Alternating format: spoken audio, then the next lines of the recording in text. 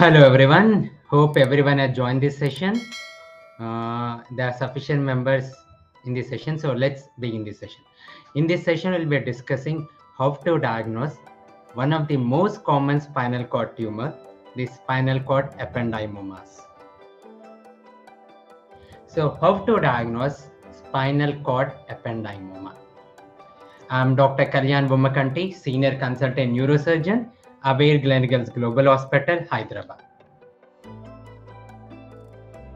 So as you all know, ependymoma is a very common tumor of the spinal cord.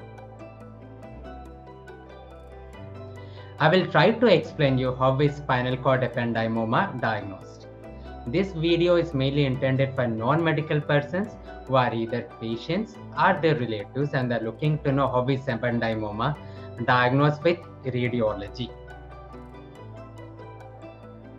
So, at the instance, MRI is the MR imaging, magnetic resonance imaging is the preferred method for evaluation of the spinal cord ependymoma. Why? Why is MRI the preferred method? Because of its ability to provide detailed imaging of the soft tissues.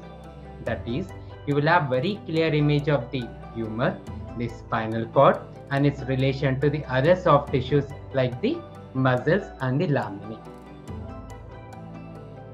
First, you need to know the exact tumor location. The spinal cord ependymomas usually arise from the ependymal cells lining the central canal of the spinal cord. You can see this picture. This is outside the spinal cord. This is known as the extramedullary tumor.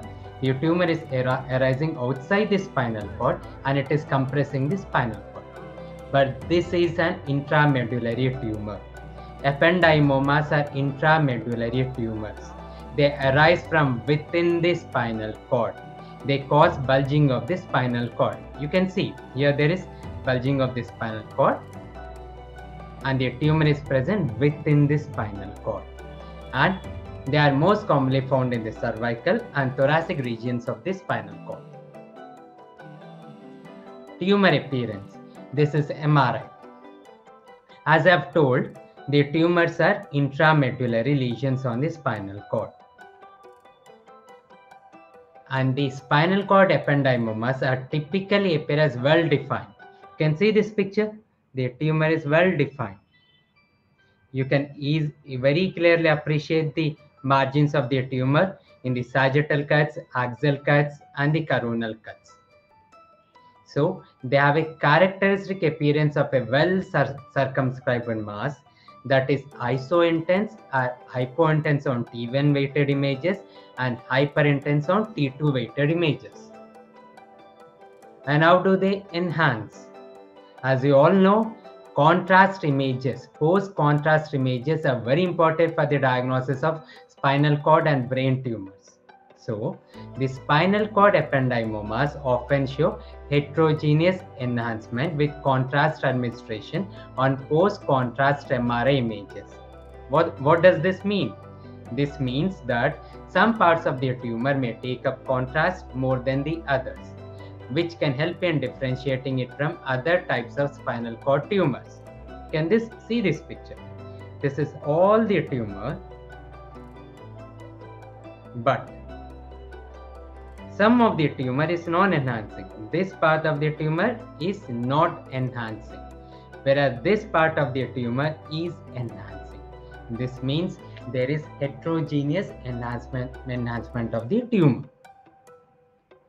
There are other imaging features which help in differentiating from other spinal cord tumors.